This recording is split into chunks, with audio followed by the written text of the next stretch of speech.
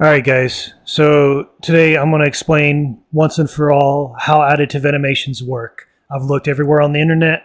I looked for research papers, documentation on Unreal. I even looked for stuff on Unity. I couldn't find anything anywhere. So I don't know why nobody wants to explain this, but I'm going to explain it to you today. And you're going to even be able to manually calculate this stuff yourself if you choose to. So by the time you walk away from this, you're going to fully understand how additive animations work and why it does stuff like this. So first off, let me explain. This is a reference pose. This is what I'm using as the reference pose. This is I'm using a copy of this and I'm setting it up as an additive. And I'm setting this up as local space and I'm telling it to use this pose as the additive pose. So I bent it backwards just to demonstrate a point how things seem to work differently than what you would expect them to work. So you'll see this is the additive or the animation I'm setting up as additive. And this right here is the one I'm using as a reference pose. So why is it that inside of here, whenever I simulate it, when I drag it out into the world and I simulate it, this comes out like this. You'll see, because both of these arms are in the same position. So why is it moving this? I'm going to explain this to you, and you're going to fully understand this when I do. Also, you're going to fully understand why bending it backwards actually made it bend forward. So I manually calculated this and set this up on here just for the upper arm and the lower arm to demonstrate that this works. So I didn't do it on the fingers, so the fingers are still curled on this one. But in order to understand this, you have to understand that when you bring a character into your game, you have a base pose, and this is considered a reference pose. So if you look over here under reference and you click this, you'll see that this upper arm L that I have selected, this is the reference transform for this bone. So whenever an animation is applied to it, it's going to it's going to calculate the delta, and it's going to rotate it by that delta. And what I mean by delta is basically the offset or the difference between this bone and the reference. So that's the delta. So in order to understand this, I need to explain it to you. So if we come back over here, let me open up the additive animation for references. You'll see we have a lower arm L. Now on the lower arm for the additive, the one I'm making additive, the rotation of this and the yaw is actually the Z. This is how it is when you copy it and you paste it. It swaps out the Z location. The Z is where the Y would be. And so on and so forth. Yeah, so anyway, so for what we do is we get the location of, or the rotation of the pitch on that bone for the additive, and we find out what that same pitch is on that same bone for the reference, and we subtract the reference from this. And how that looks like is we actually get this, and we get that, and we subtract the reference from that. So it's the additive minus the reference. And since both of these are negative, we end up with a positive. So we end up with this rotation right here. And Unreal does this for every single one of these bones. And so if a bone is in the same location during both poses, meaning that the location hasn't changed, you'll notice something, such as on the upper arm right here. So if we get negative 60.743912 and we subtract negative 60.743912 from that, what does that give us? It gives us 0. So that's a delta of 0.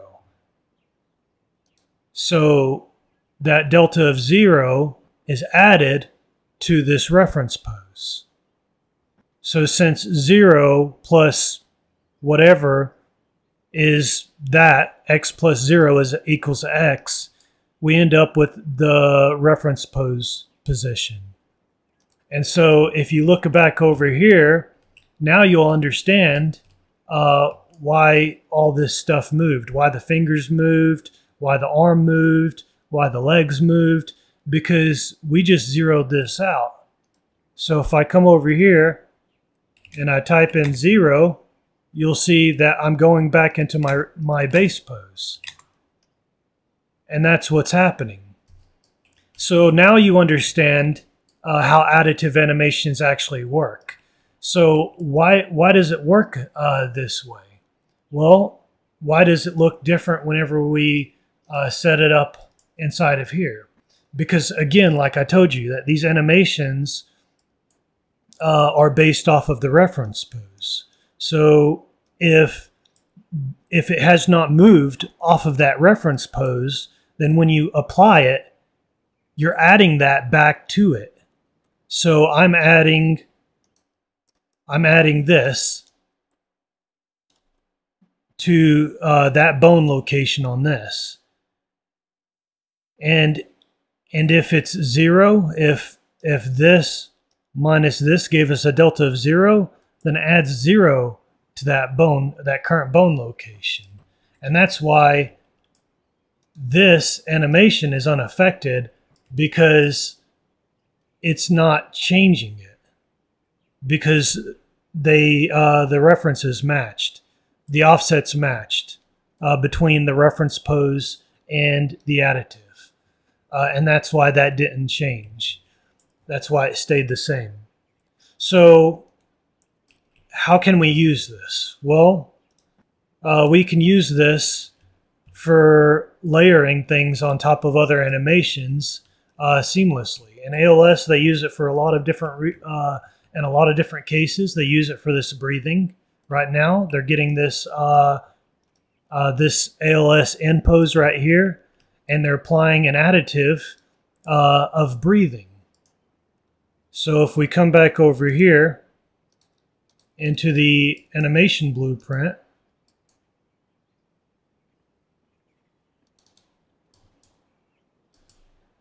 one second, I got to go into the overlay layers, and I'll show you that right here they're applying an additive of secondary breathing.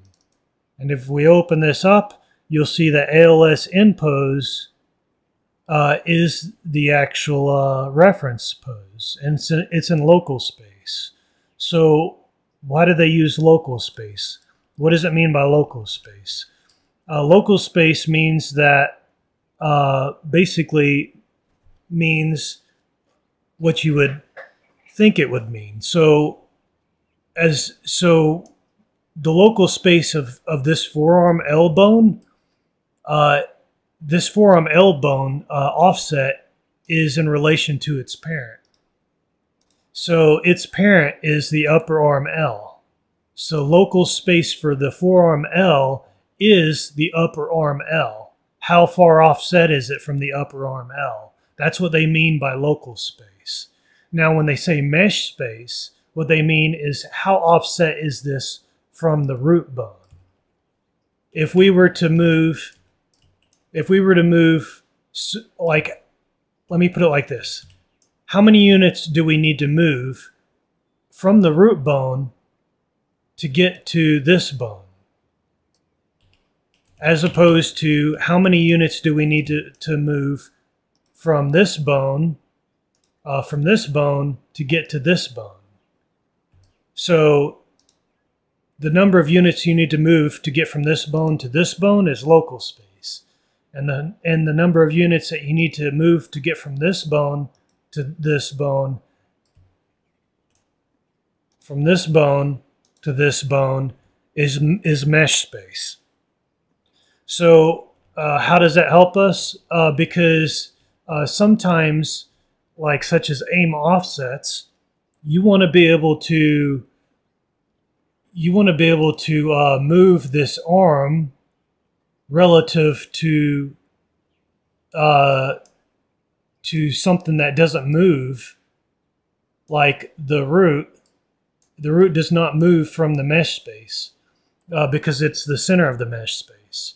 So we want to move this up and down, left and right in relation to this root bone rather than this parent bone. Because if we move it in relation to this parent bone, then it's going to be moving, it's going to rotate in relation to that, and it's not quite as accurate. You're going to get some kind of offsets when you do that. So in order to make it more accurate as far as moving left and right, up and down, they decide to use mesh space for things like aim offsets. And that's the basic breakdown of that. So I hope you guys understand all of this a lot better. If I left anything out or if you're confused about anything, let me know. And I may do a follow-up video on this in the future. And I will see you guys in the next video. And have a nice day. Don't forget to subscribe and like this video if you found it helpful. Thank you.